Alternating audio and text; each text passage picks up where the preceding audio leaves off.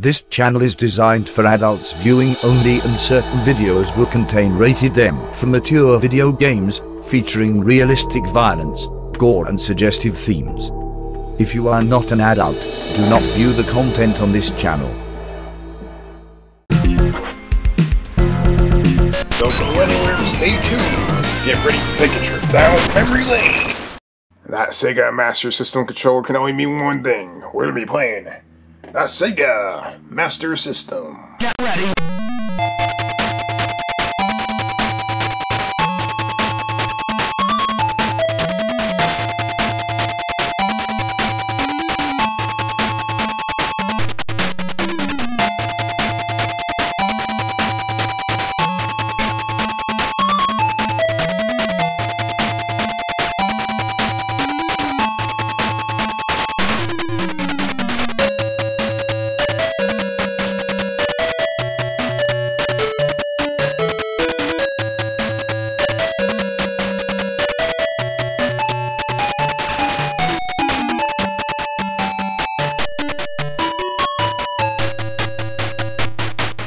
In today's episode of Memory Lane, we're going to be playing, get ready, Afterburner for the Sega Master System. And check out that crazy box art right there. I mean, check that out.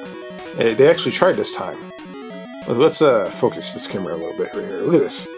Got the nice, awesome blue Sega logo right here on the bottom. You got the jets trying to hunt down these other two jets right here, blowing them up. Now, this portion of the box is actually pretty damn good. And up here you have your generic Sega Master System text, font, whatever you want to call it. Now this is a greatest hits. So the Master System has some greatest hits before the PlayStation did. And we got a couple of screenshots right here on the back. Now look at the, let's see if we can get a little bit closer here. Check this out. We got the jet right there, about ready to blow up these two guys right here. We got the carrier right there. And this is probably the most least popular version of Afterburner. But man, I remember playing this back in the day. I only had 3 games on the Master System, and this is one of them, and I used to definitely play this quite a bit. And back when I owned the game, I only had the cartridge. The bare cartridge just like that. Nothing fancy, and that was it. That's what the cartridge looked like. It just said Afterburner. Pop it in, play it. Nothing fancy, but once you pop that game in, it was explosive action. It was insane. And this copy of it, we have the manual. Let's check this out. Never actually looked at the manual before.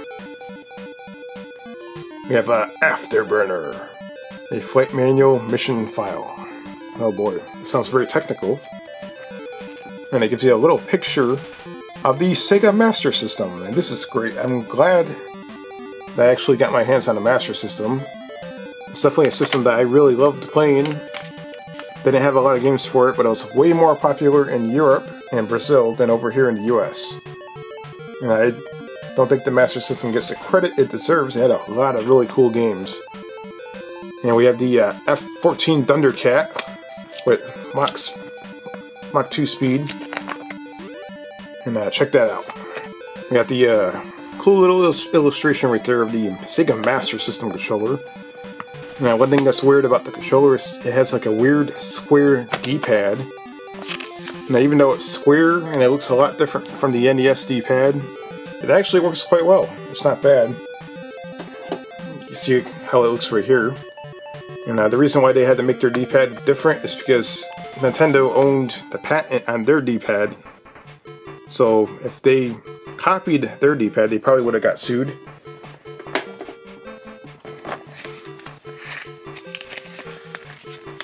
And let's see here. And these are probably your enemies right here. Yeah, bonus stages, got a couple of screenshots. So you can see the manuals are just as plain and basic as the actual box art. Nothing really fancy. They get down to like pretty much the details on the game, and that's it. Nothing really crazy at all. And you even have like a little scoreboard in this manual right here. Check that out. That's pretty funny. So whoever has like the highest score, you can definitely write down your score and your name right there. That is pretty funny. So rather than having like a traditional arcade scoreboard where you can save it in the cartridge or on the board, that's your scoreboard right there. That's pretty funny. You got a 90-day limited warranty, Sega game card warranty right here, and it gives you the whole detail on that. Which I don't think we're going to be using that because the Master System is pretty awesome and it doesn't need a warranty. So you also have like a little bit of a copyright right there. And this also has like a poster or something with it. What is this? So this looks like some sort of poster. I don't want to mess it up or anything like that, but yeah. This is like a little advertisement. It gives you like an idea of like different games that they have and all that stuff. Nice little poster. And it has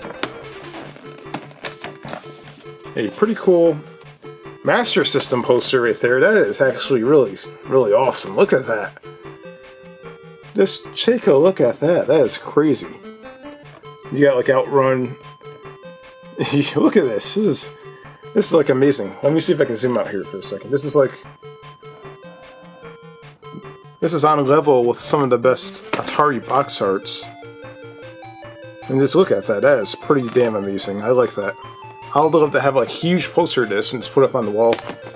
I'm not going to put it on the wall, I don't want to ruin it. But that is definitely some really awesome artwork on that poster right there. And what we're going to be doing is we're going to be heading over to the CRT and we're going to be playing some Sega Master System.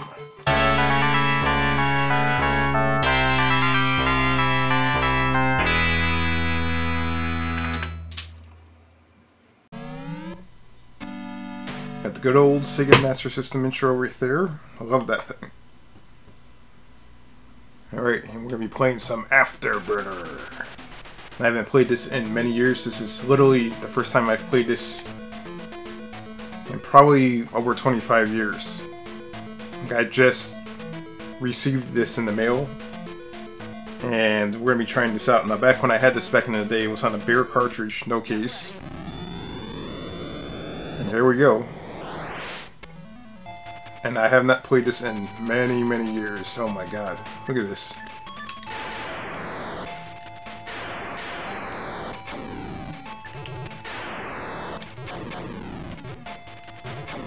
I mean, just check this out. I mean, this is amazing. 8-bit Afterburner on the Master System. It actually plays pretty well too. Just so you know. I'm not the greatest at it by all means, but it's still really, really fun to play. Now, the Master System was a lot more popular over in Europe. A lot more popular than the NES console. And it was very, very popular over in Brazil. For some reason, it didn't catch on all that well over here in the US. Here, oh! Yeah, look at that, that's crazy.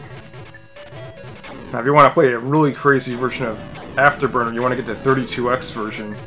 The 32X version is like... it's nuts. This version is bittersweet. I remember playing this a lot when I was a kid. And this version of Afterburner, I definitely grew up playing this one. And here we go, we're going to the next stage right here. And this version of Afterburner is pretty fun.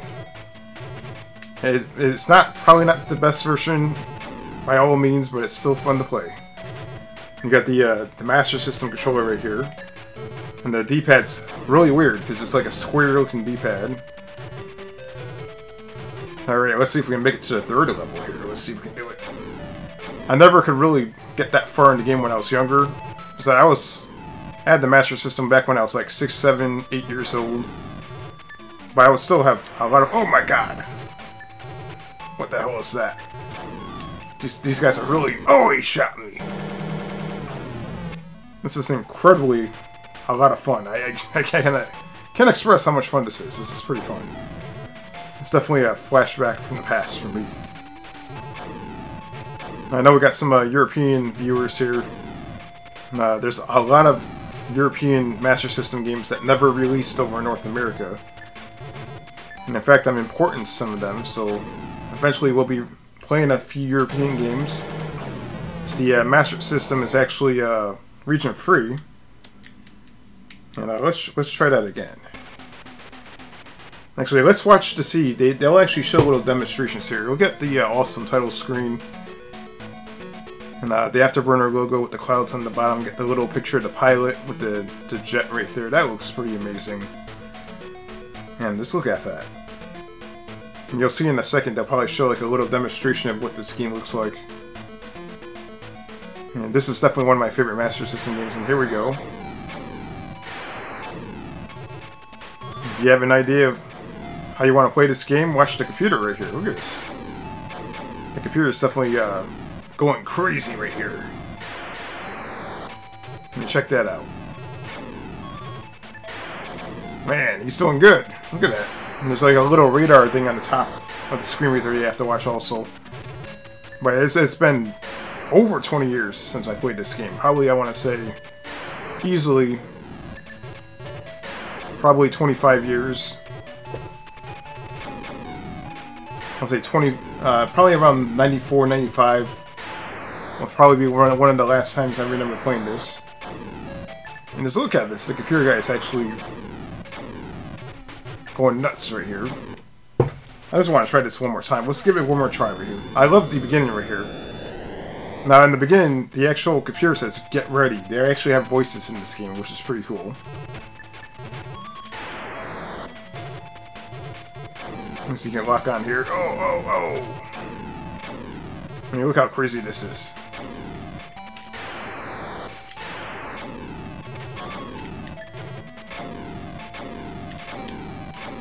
And the audio on the Master System had that distinctive sound.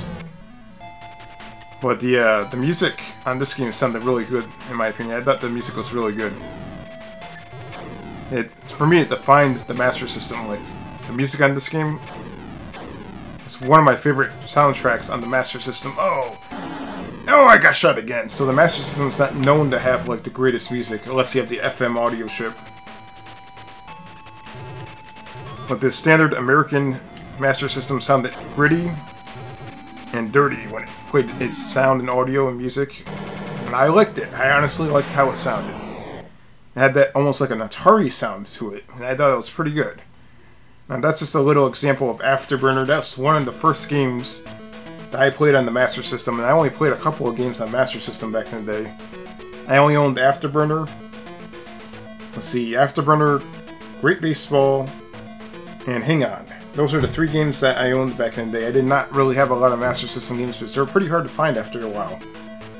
So those are the three games that I repeatedly played on my Master System over and over again. And now the other two games, Hang On and Great Baseball, I will do separate videos on those. But check out this awesome Afterburner game. It's definitely great. Look at that.